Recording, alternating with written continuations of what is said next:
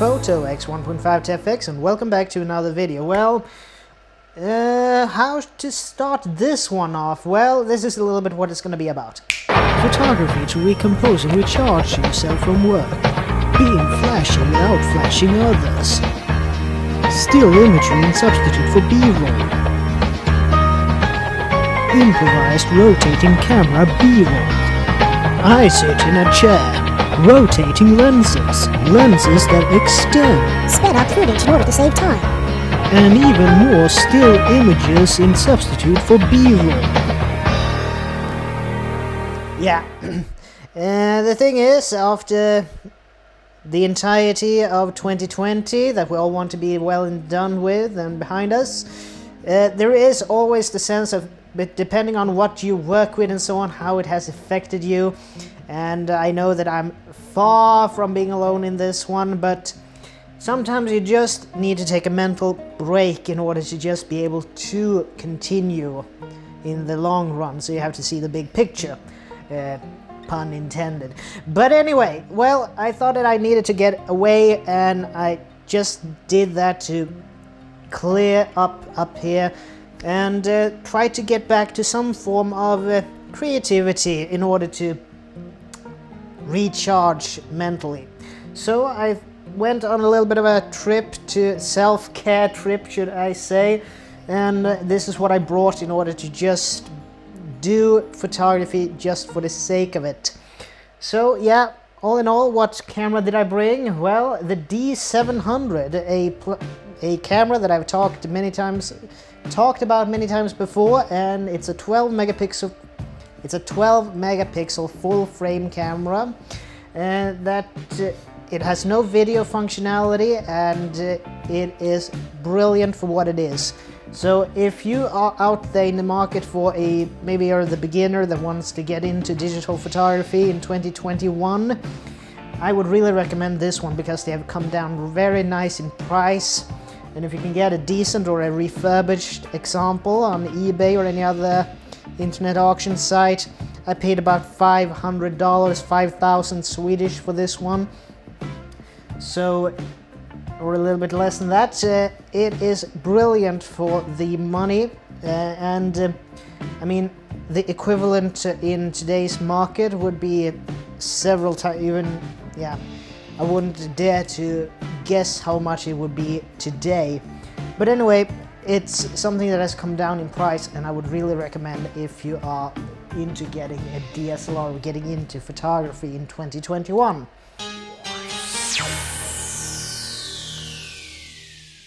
In the lineup of lenses, I managed to get a little bit of, so I had a plethora of things to do, a little bit creative and some other things as well. But we begin here with the Sigma AF Super Wide. This is a 24mm f2.8 lens, prime lens, that has a maximum aperture of 2.8.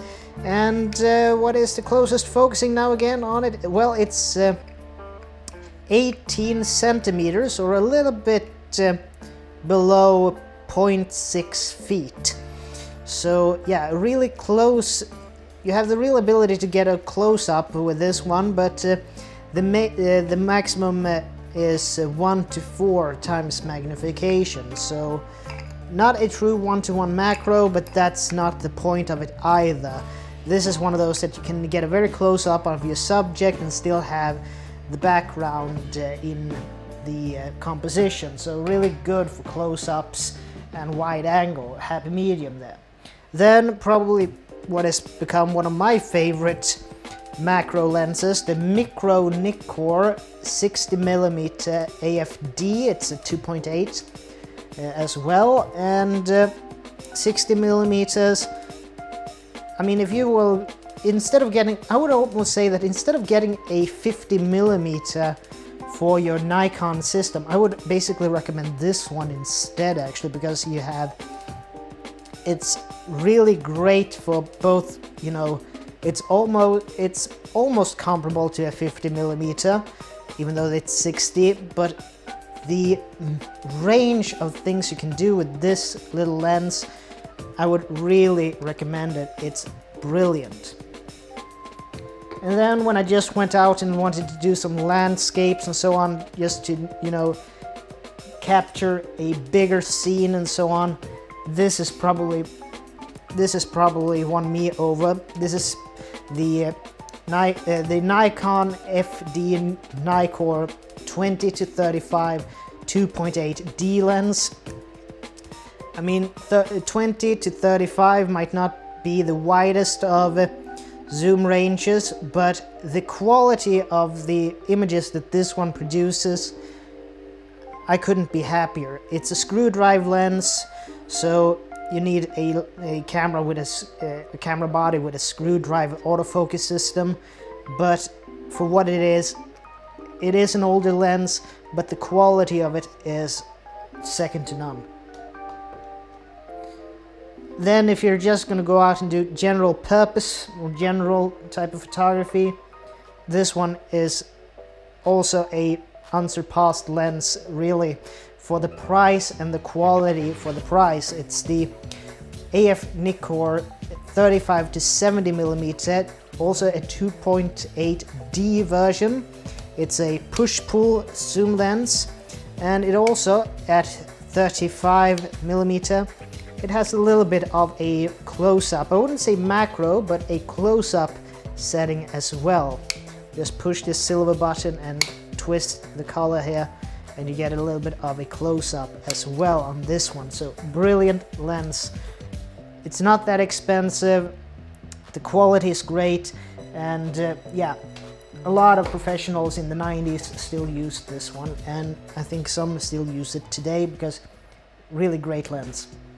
And probably the most modern lens that I took with me, it's the AFS Nikkor 70-300mm 4.5-5.6. When you're not gonna do a specific photography but just gonna do general on a trip and so on, I do also own the 80-200mm 2.8, but this one, if you're gonna do some spare the moment wildlife photography or anything like that, this one is unsurpassed.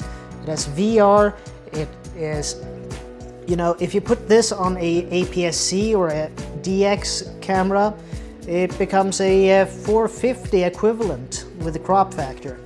So really recommended lens, this one. If you're gonna get one lens for FX or DX in order to do, you know, a little bit of beginners wildlife or nature photography, when you need one lens that would do all this tele work you need, this is the one to get, the VR version. And of course also the one downside with the D700 is that it is not a high ISO capable camera. I mean, I use this maximum at ISO 200 in order to get what I want. So that means indoors in low light situations. Now in January 2021, we're still in the period of time, at least here in Sweden, when we have fairly short days and darkness sets in fairly quickly. So either outdoor or indoor, you need basically a flash, and even though it has a built-in pop-up flash that can be used in a commander mode, I brought with me also the Nikon SB900 with the diffuser.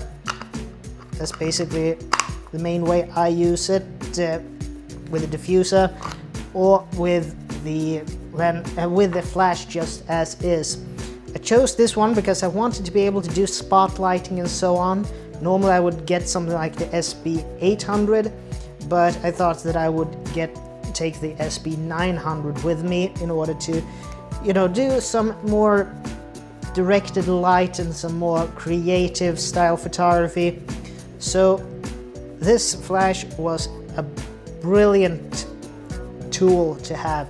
So either I could use it with the camera's built-in flash to trigger the SB900, but I also brought with me the, let's see here now, I can never remember these names, SC29, the coiled flash cord. It's full TTL. It has a built-in autofocus light or autofocus assist light that, you know, this is a really great piece of gear to have if you're doing, even though if you're using the built-in pop-up flash, this doesn't help anything with autofocus. So if you need to help the camera with the autofocus, this is the tool to use, in my opinion, because you still have an off-camera flash that you can direct the light as you choose, but also you have the built-in autofocus assist light, so in a low light condition, this is a very handy tool to have indeed. I didn't bring any action camera or anything because this was just relaxing to take any video, so no B-roll for this one unfortunately, but all in all I thought that this would give me a little bit of the opportunity to just clear my head and take a mental break from, you know, everything. So all in all, I think that this is all for me for now, and as always, this is Tobias Bergström from T.B.Photo X1.5 and I'd like to see you guys in the next video. And as always, please like, share, comment, and subscribe, and I'll see you in the next one. Take care from now on. Bye.